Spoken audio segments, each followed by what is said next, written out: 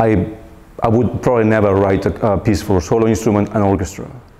Maybe a piano, but even a piano is very difficult. In any case, a violin and an orchestra is a little bit ridiculous, I find. I mean, you have all these concertos from the Romantic era, which require huge orchestras.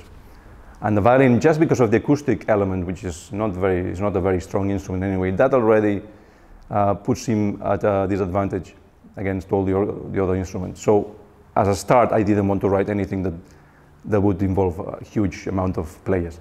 Anyway, so that's why I said to Jagdish, yes, I'm going to write a piece. I mean, I'm very excited to do that. And I'm very pleased that I'm writing for a small amount of musicians. The instrumentation is for solo violin. Of course, the piece is for solo violin and ensemble. And the ensemble is made up of 9 instruments. So clarinets, 2 clarinets, 2 flutes, violin, viola, 2 cellos, and double bass.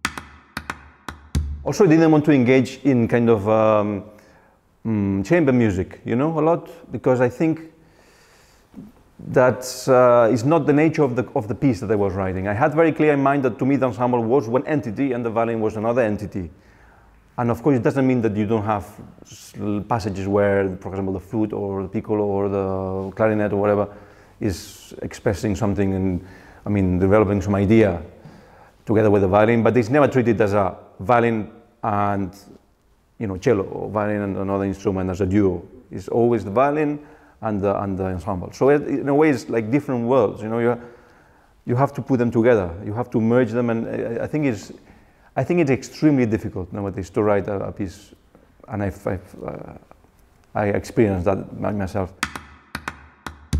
The piece is constructed in three main sections, and within these sections you have all these also little sections that somehow fit together. The problem was to find an arc, an attention that drove the piece through from the beginning to the end. So I have all these things there, which I had for many months, and I didn't know where to put it, how would that fit together, and I had to make so many changes. But hopefully it works now.